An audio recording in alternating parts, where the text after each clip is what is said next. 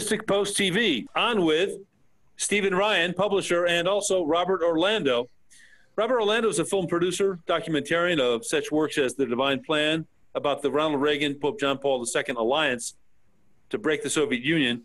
And he's also president and director of Nexus Media, whose website is www.nexusmediasite.com. That's just produced, you should know, Citizen Trump, to be available as a digital film release on September 7th on Vimeo, Amazon Prime, and YouTube. Well, Robert, welcome to Mystic Post TV. How are you? Great, and I'm happy to be here. Fantastic. Well, I understand that this was a film project that was kind of born in the midst of the virus pandemic. Tell us about the film. We understand that it's called Citizen Trump. We understand there's lots of parallels between, of course, the similarly named blockbuster Citizen Kane. What are the parallels between Charles Foster Kane, who was the protagonist persona in Citizen Kane, and President Donald Trump? I should mention the website. You just mentioned the film, but it's www.citizentrumpfilm.com. Oh, really? Okay, fine. Thank you. www.citizentrumpfilm.com. But that'll get them to those other platforms like Amazon and Vimeo, so they have a central place to go. So just wanted to get that out there. Oh, no, thank you. It was an incredible experience because, yes, it's a love letter to Kane and Orson Welles. That was in the soup. I could not help but confront Donald Trump as a character sketch because he's absorbed all of our airwaves going back to my last two films, which include Patton, General Patton, and the Divine Plan. So I was competing with the sheer white noise of coverage, like him or hate him. White noise of just being in an environment where one character is sucking everything up like the Wizard of Oz. So I had those two things going. And to tell you the truth, as a New Yorker, and this is a unique experience because now I've really got it out in the world and I'm getting feedback from a very diverse audience. But as a New Yorker, New Yorkers kind of know Donald Trump. We knew him pre-president and then post-president. For people who don't live in New York, this is all new to them. And I think going back into his past for them is something completely new. For us, it was almost par for the course. So we just saw his presidency as like the climax, if you will, to stay with the metaphor of drama. It was the climax of a life that had been lived and planned. And that's why the subtitle of the film is called A One-Man Show, because this is not a judgment, but Donald Trump had always wanted to be in media, always wanted to be in the movies. And his whole life tracks back to this attempt to be in the movies and then having to take that passion into different industries. So he basically went into the real estate industry and wanted to be a star in the real estate industry. He did the same thing when he finally got to the casino business, and then he did the same when he was on television with The Apprentice. But his entire early life was a climb, in many ways, just like Hearst, who is the character behind Citizen Kane. And I just, that is too delicious a setup for me not to explore. Wow. Because both of them knew the power of media very young, both loved to hang around the stars, and both of them made political hay from their media start. Now, they do vary at one point, and we can go beyond into what other parallels there are if you want, but that was the starting point and the launch point for me. Well, yeah, sure. I mean, without doubt, Donald Trump, and I think also Hearst himself, or in the persona of Charles Foster Kane, they were protagonists, writ large. I just remember from the film that huge poster behind him in the speech in Madison Square Garden that just, it's just like Trump. It's very Trumpian. So I do see some interesting similarities there. And tell us about the process of making this film, coming up with the idea. Let me keep going there because I wanted to just give you the big introduction on the launch, but I would say let's just go for three absolute parallels. One would be turning media into political power. I mean, Hearst/Kane is the father of yellow journalism who bought media power and said he wasn't trying to be objective. He was literally trying to find a bully pulpit so he can get the country to go in the direction that he wanted it to politically. That's another whole podcast, if you will. Two is they both were America first. They did not believe in I don't believe in this either, but the foreign entanglements in the case of Trump with China, but in the case of Hearst, it was with Spain. And that's why he kind of used that made up story about the ship, the Maine that blew up, and he tried to blame it on Spain. It turned out to be a boiler broke up on the boat. So using media events to kind of, a lot of times with very salacious details to get the attention of the media. And then the third was found a way to, and I don't think this is false, I think this is them tapping into the times to represent the forgotten people of their time. So even though they had come from affluence, they had figured out a way in their direction, their performance, and I can't read their hearts, but probably in their hearts to some degree, were able to capture the imagination of those who felt left behind. Sure, right, and so which is absolutely one of the most powerful things about Trump. He just connects with the ordinary guy and gal on the street, that's working a working stiff that feels forgotten. So. He once told Trump once told, he called Al Sharpton. I know there's probably not going to be a lot of fans of Al Sharpton, but he knew Al Sharpton very well going all the way back in New York. And he once called Al Sharpton after an interview that Al Sharpton did and said to the audience, I think it was MSNBC, don't quote me on that, but I'm pretty sure. And he said, Donald Trump is an outsider. He's a Queens, Brooklyn boy he's on the outside of Manhattan. So to understand that, I'm from Brooklyn, and I know the difference between being brought up in Manhattan, Brooklyn, or Manhattan. I'm sorry, Brooklyn, Queens, or Manhattan. So if you're you're still not quite part of, no matter how much power you have, you're still in Queens, you're in Brooklyn, you didn't cross over the river. So if you think of the starting point of his life like that, he has something to prove, and he's going to do it there. Sets up, I think, a common man parallel. Absolutely. And did you hear also something else that's fascinating about Trump is that I heard that supposedly he was quite affected by Mike Tyson and maybe by Don King. This is the flamboyance, the outrageousness. If you're outrageous enough. Totally. He was friends with Trump and actually felt for Mike Tyson when he went to jail and everything, and was a bit supportive publicly. I don't want to go too far with this because this wasn't like the field I studied for the film, but I knew that when he went to the casino business, his whole idea was attracting stars to bring back. He basically was trying to bring Hollywood and the stars to Atlantic City, which at that point was a dying business. So he was trying to raise that up through his relationships. But yeah, no, he connected with all. I mean, let's not mince words. Whether Donald Trump, like if you could read his heart or his intentions, and no one can. That's subject to be debated over his actions and his words that we could talk about. But Donald Trump is a showman, entertainer first. Then he's other things. This is undeniable. I don't know anyone who knows him well and doesn't understand that fact. Now, by the way, absolutely necessary to be successful in the modern media world. Absolutely necessary. He could not have survived that level of attack unless he had the sharpened, honed skills of a showman. There is no other way to do it. And again, my subtitle, a one-man show. There is no one like Trump who could have survived the media. No one. Yeah, he's a show unto himself. Go ahead, Stephen. Even his worst critics will give him credit for that he is always seemed to be, he's like the road runner, and the media is like the coyote. He always seems to be one step ahead of them. And, you'd see this in the film. I hope you see this in the film. I talk about Roy Cohn because Roy Cohn spoke about, who was one of his initial mentors who taught him how to deal with lawsuits, but also to keep his name in the lights. He always said, there is no bad media.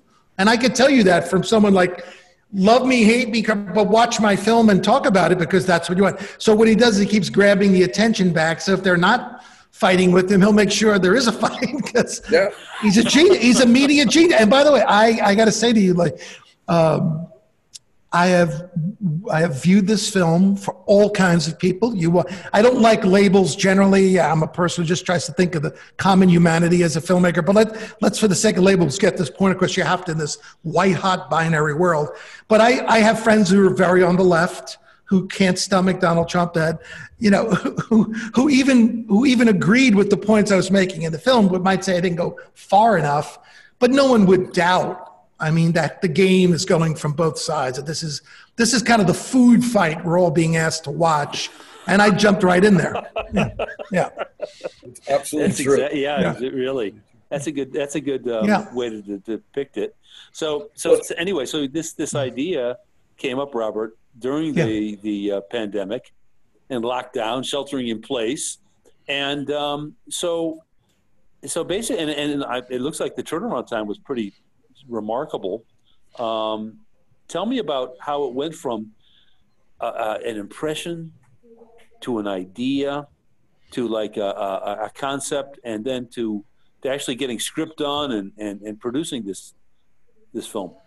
So for me, the dirty secret about making films has nothing to do with the process of making the film. That if you talk to independent producers who've been lucky enough to survive like we had with the support of other people, the truth is that the film of what we do with the film is about 10% of what we do. 90%, that one film director once said, there's only one plot to all films. Get the money so you can make the film. So what winds up delaying the process of films being made has nothing to, for me. If you're an expert, you know what you're doing, you find subject matter you're passionate about, you know how to structure a story. Yes, you need to process it and fine tune it. But for me, so I was sitting in my studio. I'm in Princeton, New Jersey, so the entire town shut down at one point. I'm literally by myself in a place that's empty and desolate. A little bored, and I'm not a lot to do. The commercial business shut down. I found out my mom had COVID in her 80s, and I'm sitting back and what do? You start watching the classic films. You start looking at, so I'm going to play Kane. I know I'm a big fan of Orson Welles. That's another show, but I'm watching it, and I said, wow, I never thought of Citizen Kane as a filter by which I could see and use as an investigative tool for Donald Trump. And it was set up something like this. So if they have parallel 1, 2, 3, 4, 5, but we get to see the end of Kane, what does this mean for forecasting Trump's destiny? Could we look at, because Kane is a tragedy. That's point one. Then point two was I just did a little searching online, and this is where it was the aha moment. Turns out Donald Trump's favorite film, Citizen Kane. So I was done. At that point. That is so easy then to connect the dots, because I don't take that lightly. Now we can get a little deeper on how much does Donald Trump actually understand the film, but it doesn't matter for me at this point, because that trigger there for me meant you have someone choosing a film, which is no casual. When people say that's my favorite film, they may have the top 5 and they're saying that one at the moment, but when someone has seen something and knows it so intimately, it means they connect with it. So for me, he's connecting with a film that I know cold. I've actually taught it in film school. I know it well.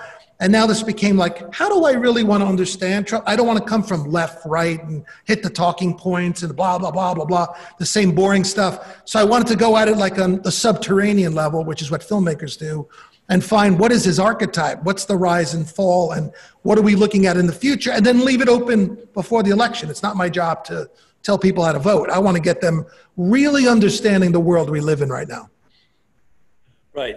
And of course, the film opens up and concludes. I'm talking about Citizen Kane with a rosebud moment, and the reporter saying, "What is this rosebud? What does it mean?"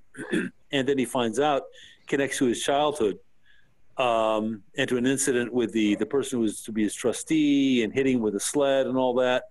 Donald Trump, if we look at that figure, who are the people that most significant in his life? I would imagine, by the way, that Donald Trump saw Citizen Kane not once but several times. Maybe I don't know if that's true or not, but because he seems to repeat himself constantly.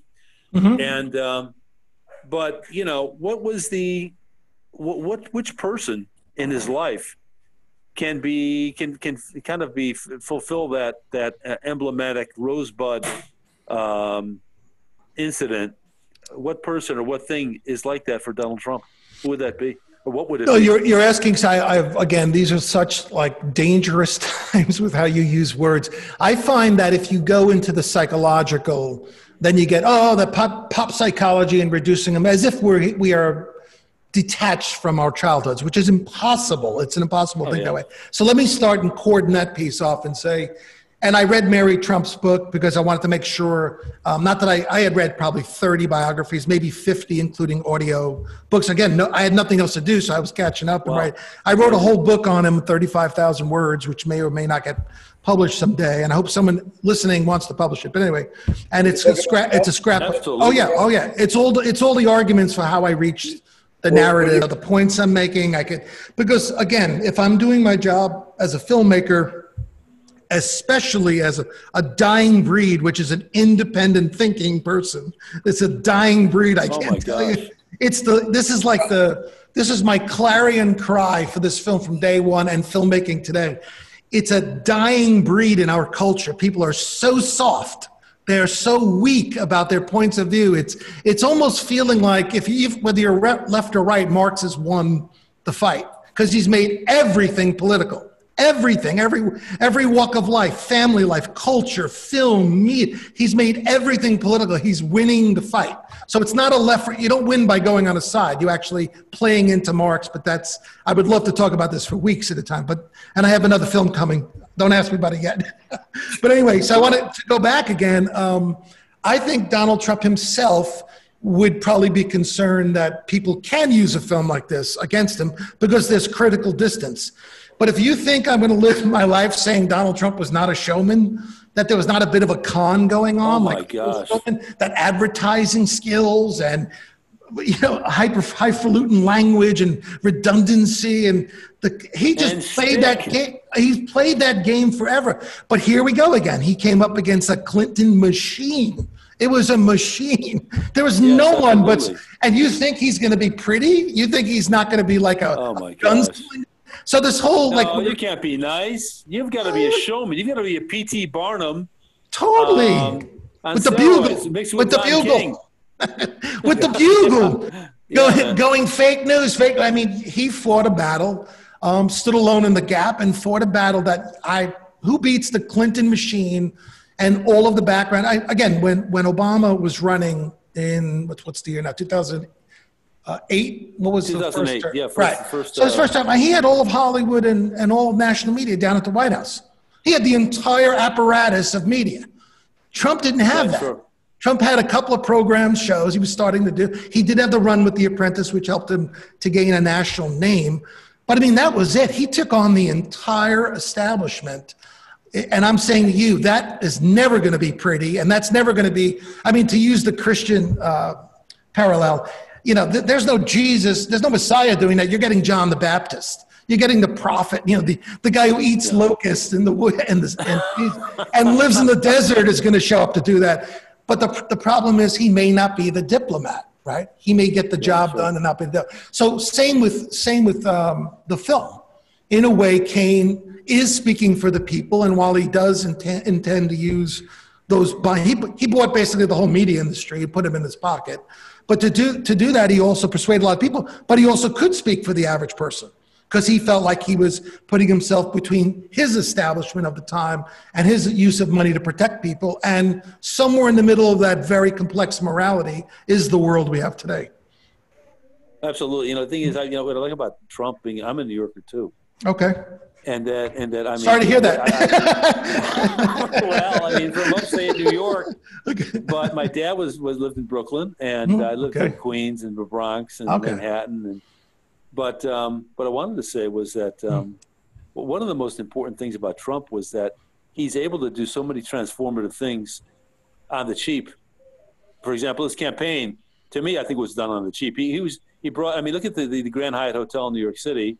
He basically took the Commodore, which is like a 38-story flea bag, and he just covered it with glass, and it fitted much better than before, And I've been in the hotel before that Donald Trump, redid, and it's pretty much an old hotel with nice new carpets and a paint job.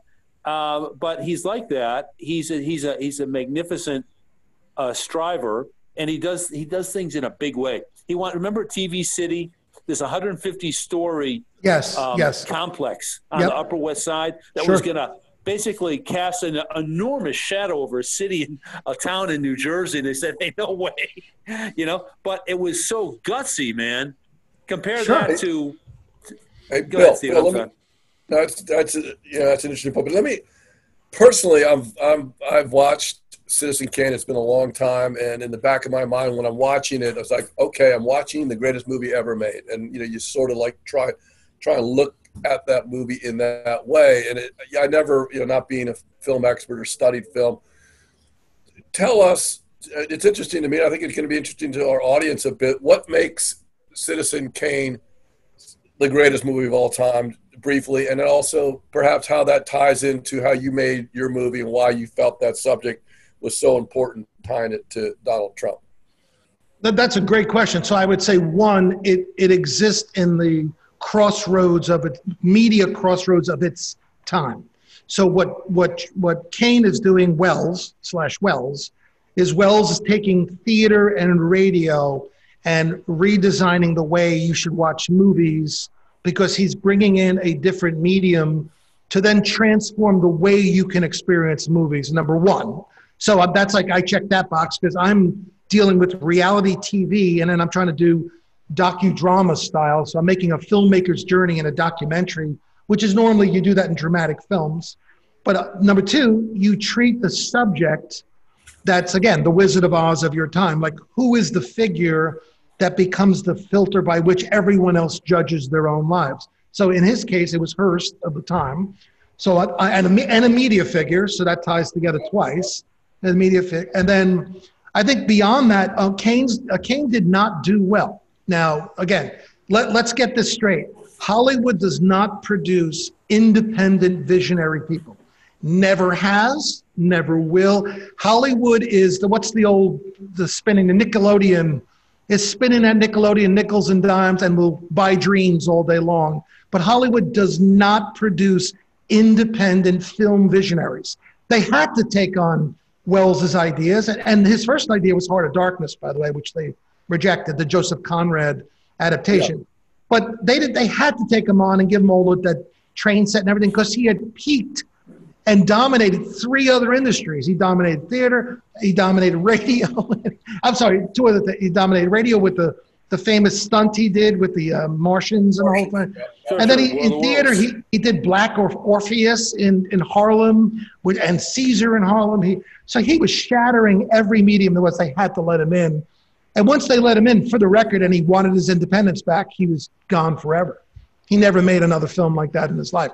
And I could go through, he's a whole story in of itself, maybe a documentary down the road for me. So the parallels over there were like undeniable, of being in a transformational moment in time, driven overwhelmingly by media, overwhelmingly. It's fascinating. Sure. So the parallels are right there between Citizen Kane and our citizen Donald Trump. It's really something else. And I would argue that go ahead. I was going to ask. I said, I want to get to the film itself. What actually happens, without giving too much away? Tell us about the film itself and a little bit of an idea of the plot line and all that. Sure. So, it's a film. Again, it technically, and you'd call it a documentary because I'm the only actor in it. The rest is either it's me and I would say it's like a film that ultimately you would put in the category like in a video store as a documentary. But I think it's something new. I think it's my defies description. I think it does, and that's what as an independent thinker, that's what I do a little bit more each time in each film. So in this one, it was a filmmaker's journey where I basically take you into my studio and we do this investigation. Now, you watch the film with me, you watch what Kane does, you watch what Trump does. You look at, and I also unpack how media works. How do you construct triangulation with a villain all the time? So Trump is a genius at this. Like, how do you keep finding someone that's even worse than you are if you're in a bad situation? And Cohen taught him this, and Roger Stone taught him this later. And so he's also a genius at finding triangulation, which is needed conflict to be interesting. So I break down the analysis. Then I set up the parallels, and I show where his life went. And at some point, we kind of leave Kane behind because now we know Kane failed as governor, and Trump keeps going as president. So and they don't match in high office because Trump has gone further than Kane did, and that's an incredible mystery. Like, what did he do that Kane didn't do? Now let me go back and say Wells got a lot of bad feedback at the time because he sewed it up so neatly in this Freudian rosebud moment at the end that they said that was a cheapening out of a very complex subject matter. I won't tell you what I did at the end of this because you have to watch it. But what I was reluctant to do was to make the same mistake that Wells did at the time, to give you a simple buttoned up thing so that it's merely entertainment that wraps up and you move on. I wanted to leave it more at the audience's doorstep and say, did I or did I not accurately capture the world you've just lived through for a few years? And if I did, what do you think about it? I'm a filmmaker and I'm probably subjective and I'm not going to be, the authority on what this is, but this has been my real life experience. What do you think? What do you do with this? Forget your politics. Don't be so weak and so soft. This is a phenomenon. Forget your politics. Yes. You just have to look at him and say, oh my gosh, it's like Lyndon Johnson. He was a force to reckon with. Yeah. Well, someone said it's like people who watch it stop for a car wreck in a way you just can't help. That's in human nature. You can't stop looking at it, even though this is probably something wrong with this. So in a way, I'm playing all that human nature that's much deeper than your ideology. And like ideology to me is a surface cover for who you really are. And people hide behind it and the world gets organized behind it because of money and media. And I totally get it. And I understand now, like think about, let's look down the road a little bit. So things could coexist, right? So you could have a showman who might align as a patriot with his country. Maybe he doesn't want his country to burn down. So this is like a complex morality play here, because when you start burning down police stations and you're burning down the centers of culture in cities, and what do you expect? You might have just made him lucky on the third act of his show, because if you didn't do that, if you didn't go even further than you went before. Now, here, let me just back up a second. I don't think radical Marxists needed Trump to do what they've been doing for 100 years. Yeah, man. We don't. But Trump was so. But the thing about it is that they've met their match in Donald Trump. They've met their match. It's true. Because everyone always acts like it's a newspaper every day. Like this is really news. Like radical infiltration of academia and media. This has been going on since the 19th century. Like we've been like the culture, and I think it's a thin veneer. And there's a whole bunch of reasons. Like, if anything, Trump at the best is a symptom of a much deeper corrosion of culture and society that gets compensated for by usually incredibly left-wing jargon, agitprop, and it also gets compensated for by media. So all day long hiding behind phones and hiding in your life of digital. So there's a fantasy, a bubble we're all living in, and Trump is just playing the deck he was dealt. He's just playing with he couldn't win that poker game.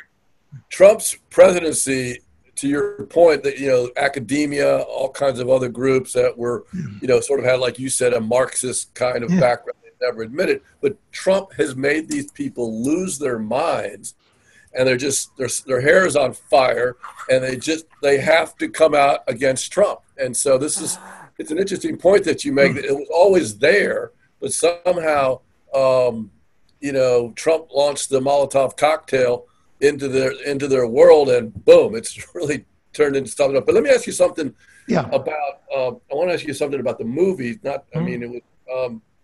And that is where the books that have come out about Trump. His sister wrote one that he's a liar, he's a narcissist, he's this. In your movie, I know you've said he's a showman, but what else are folks going to take away that they may learn something about Trump? Like I said, the books say he's a liar, he's a narcissist. What do people learn about Trump that you think is what people would find interesting? Well, so let me answer I'm going to be a little bit more complicated there. Narcissists get a lot done in life. George, sure. I just finished my book on George Patton, podcast to come. George Patton was an absolute narcissist. Now, you could argue one of the best generals in history, but he loved to be in the spotlight. There is no doubt. So politicians, going back to Plato, suffer from this disease. So the idea of dismissing a public figure because they're a showman is just naivete. This is naivete. You don't think Barack Obama liked to be in front of people or public organizer? You think he was doing it for the good of the country? Yeah, right. So anyway, let's dismiss out of hand that showman became a bad term. It's a necessary evil, I think, of a free society. Yeah. And then the second one would be ambition is a virtue. Let's not forget, ambition is a virtue. You might not like how it turns out. So the one thing I did conclude, and this is common for the heroic rise and fall of any great story, the rise and fall of power, which is really the story I'm telling. How does it work, and how does the media fuel it? But in my case, the problem is that the hero, in this case, Trump is an anti-hero. So he's someone who he's not the white knight, even though I think he would like to be. He's not the white knight. So he's got some bad parts to him that make him an anti-hero, but he might be the person who gets a job done. But I think what their flaw is, all of them, is they don't see what their own weakness is. They don't see their own flaw. They're blind to it. And I think in the case of what you just said, I don't think every time Trump talks, he has to throw a Molotov cocktail. He doesn't really like. No, he doesn't. Sometimes, like, lower the volume. This is not the show. Whisper this one. Delegate. Get off the stage. Like, he's not getting that the thing that got him. This is, by the way, classic story structure of the rise and fall. Right. Like, at some point, no more stage. You made it. You're here. Start to unify. Speak above difference. And a few of those times, I think he could have diffused, and this is the difference between, I don't want to make a complete comparison. Reagan pivoted. So Reagan got the racist, the inner city guy, the living for the rich. He got the same talking points, but he pivoted because he didn't bite when they threw the Molotov. He didn't throw the Molotov. He stepped out of the room gracefully or fired back. And he says, look, that's not what I'm about. I'm not a party now. I'm the president. Different styles, but that, I think, will be ultimately. And again, when you get into sensitivity like disease, communicating disease and boundaries, and you also get into race, like, again, some people are marching because they really believe this is the way they could symbolically represent fairness. It's not everyone is a black, what do you call it, like a radical Marxist Antifa person. I'm sure it's always a mix of things. But by doing that, you're right, he assures himself a very clear base, and he defines himself better by being anti something evil. And that's the classic thing. But I would argue in the end, if he wins or loses, that his flaw will do it one way or the other. Sure. I mean, I think he's learning to calm down a little bit and not to be so hyper partisan or tendentious or,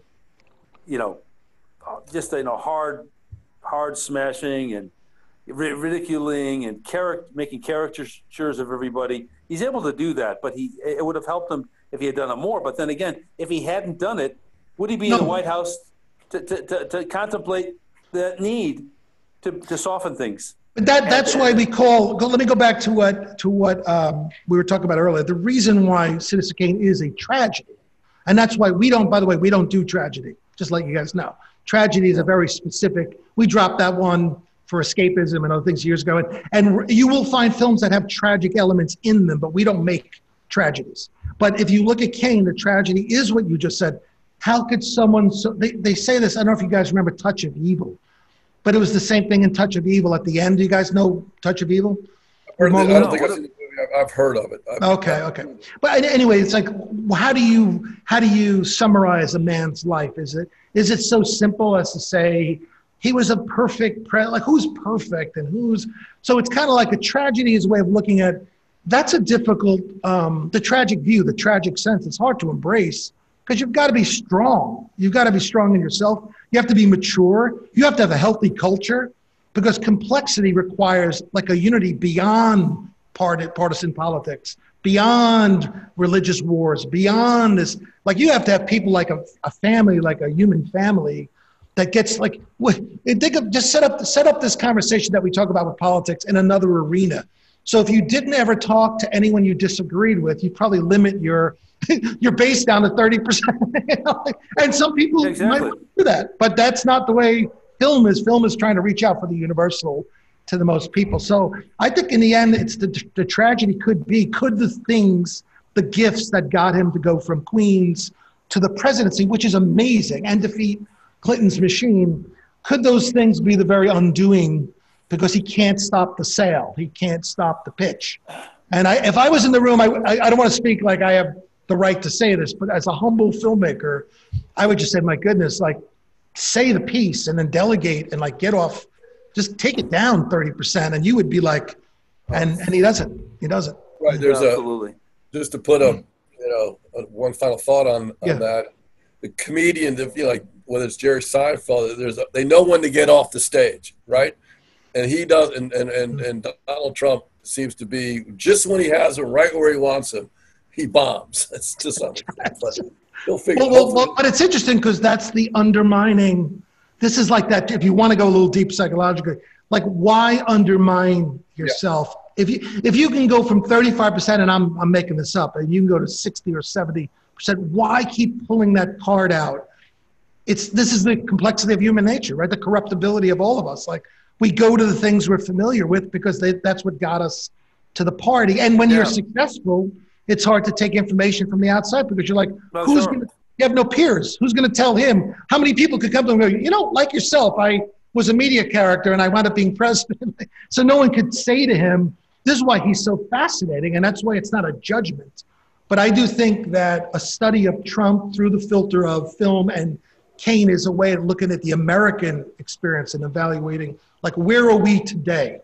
What does this mean for us that we are upset, that everyone's looking into a phone when you meet them, and we're living every day following this left-right, media-divided craziness, where on one side they're burning the streets and the other person ideological. Like, it's just, what does this all mean? This is all, to me, symptoms. Is the body dead? Does the body need like an electric shock? Is there a turning back or a turning forward? But the body is sick, if nothing else, and it's living with. The body also, let me tell you something, the body politic in the United States, I think thrives on the unexpected and surprises. And because we see that with Barack Obama. Who would have thought that a black guy would have become president, even though he's a mulatto? Mm-hmm. I mean, it was pretty stunning. Edit that out. Huh? No, novelty. No, you're making, so I would say what you described as, I don't want to go too much into philosophy. If you have me back, maybe we can go deeper than this. Right. But the philosophy, I've read the media philosophers for going back to the phenomenon of CNN and the Iraq War, but in particular, I won't say his name right, it's something like Baudrillard, but he and a lot of others analyzed that at some point media reflects reality, right? So if you lived in a small town and you wrote a novel or a short story about the small town, but at a certain point, media repeats media, and they call this the hyper-real. So it gets to the point where merely the presence of saying something on media is really truth. So that's why that's why where fake news comes in and lies. This is Europe. This is pre-World War II. I hate to say that, but this is pre-World War II, when there is no point to check it in the larger body, like agreed constitution this, we have enough beliefs in our values. When you don't have a reference point, then it's the merely stating of something over and over again. And what that is hyperstimulation. So to your point, then the only thing that satisfies is novelty. So it's got to be dramatic change, and it has to be burning down a street, not you're burning down. You got to take it the next notch because to satisfy the stimulation level, you got to keep going. And this is all like, this is the body. This is like, But tell us, doctor. A little bit more. It is a little bit more than just being, a jaded, consuming public of media. There's also the fact that Americans love rags to riches. They love the idea of a nobody becoming a huge somebody. They identify with that tremendously. And I think Trump taps into that because the ordinary guy sees all these things happening with Bill Gates and Zuckerberg and Elon Musk, all these like hugely powerful men, filthy rich, and the globalism. They feel like the guy who had a job that was a really good job that gave him a middle-class life, and then his sons and daughters have to get jobs at Walmart. And, the neighbor's kid died of a heroin overdose, and they don't like globalism. They're fed up with it. And they're being told by the elites that, hey, this is your breakfast tomorrow. It's globalism. Get used to it and adapt. That coal mine is getting shut down. Deal with it. We're fed up with that. And I think that Trump is somebody who said, something? I'm turning the tables. I'm sorry. They hate him so much because he disrupted. Sure. He did the unexpected. He ruined the plan. Sure. He is a disruptor. There's no, again, I'm in the neutral sense, I'm in awe of that level of breakthrough. Like that's why I'm saying it's not going to be pretty. It's not going to happen without a mess.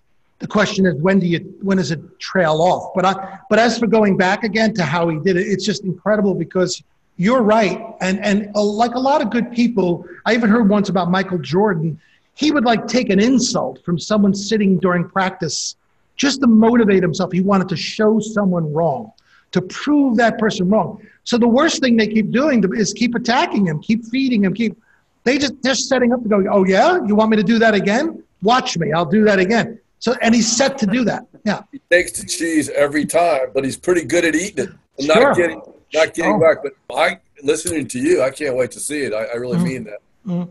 And we don't want to keep this too long. Mm-hmm. And so give us a last few words on why people should spend some time with the movie. I can't wait to see it. I'll be honest with you, because where they can get it again. One thing I've learned about Robert Orlando is that, and I'm sure everybody who speaks with him says the same thing. We could go on for 3 hours. We could talk the rest of the afternoon, maybe get a cold beer, but we can't do that right now. So thank you again. But tell us why why we should go see this movie and why. Well, let me give you the www.citizentrumpfilm.com, www.citizentrumpfilm.com. The reason why you should say it, and I hope my interview reflected this in the balance of sentiment here, is that trying to just be the filmmaker with an independent vision in a white-hot political environment, I think it could be a tool for reflection, some inspiration, I hope. I mean, I'm still an entertainer, and I do it in a way that's highly stylistic to kind of give you the homage to the snow globes and all those things. So you will have fun with it. You'll have fun with it. But I would just say, shut up and watch it. Don't bring your party affiliations and all your insecurity. Just watch the damn thing and come away with your own ideas, because as far as I'm concerned, I don't have a right or wrong conversation in an audience. If you hate it, I might kind of like that. If you love it, I kind of like in between. I don't go wrong by people seeing it. I just think what people will do if they don't hear these types of conversations is they'll prejudge it. They'll prejudge. That's the safety of a weaker audience, is they'll prejudge and put it in a box because it's too difficult and life's too easy now because Trump is Hitler and the Marxists are in the streets and that's it. The conversation's over. Pick a team. One last thing. Sure. Yeah. As you let me just say something real quick, Bill. As you're saying that, I'm thinking I have one of my best friends is the most anti-Trump person I know. I'm not that way, but to me, I'm going to do all I can to get him in a room, me in a room, maybe a couple of other friends, and make them watch this movie, because I do believe that you're bringing an aspect to Trump that I think both sides will learn something from and both sides will find interesting. So I'm going to see if I can pull that off, is get some of my anti-Trump friends in a room together and watch the film. If you get enough people, you could beam me in if you want, and I'll be the Q&A guy. I mean, we actually are offering that. Awesome. If you guys could set it up, it's just like no bandwidth right now, and I have a book coming out on top of it. And I also have the publishing book of the Trump book. But if you guys want to set up like a digital event, and you'd like me to step in as a Q&A and do what we're doing now, and awesome. I think it's a conversation that must happen, but it's not quick. It's not a soundbite film. It's not a soundbite conversation, as much as we have to boil it down to its essentials. But you guys want to do something like that, and we offer it.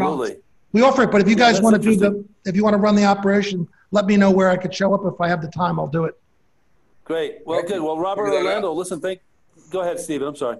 No, I said let's think about that and we'll figure something out. Yeah. Okay, again, www.citizentrumpfilm.com. I want to get that out there. All right. No, well, awesome. Can they just, what happened? Can they Google Citizen Trump movie? There's a lot of what I learned after I made the film or somewhere along the making of the film. There's so many commentators who have written articles on this that I was unaware of that.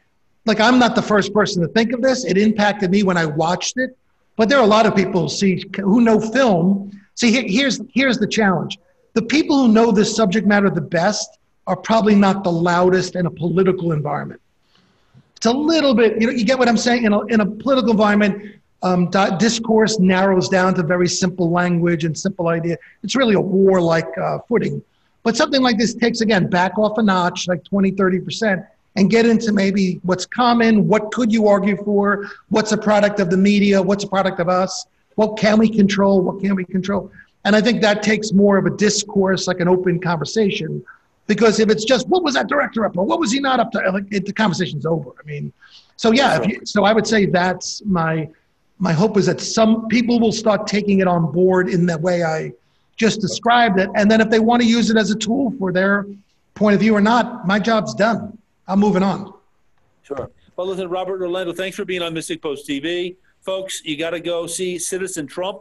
It's going to be available on Amazon Prime. It's going to be on Vimeo, YouTube. And what is the full title of the movie again, please, Robert? It's Citizen Trump, a one-man show. Citizen Trump, a one-man show. A must-see. Thank you again for being on Mystic Post TV. Thank you, guys. I look forward to hearing from you after you see the movie. Yep. Hey, Good absolutely. talking to you, Robert. All right, take care. See you. Thanks so much.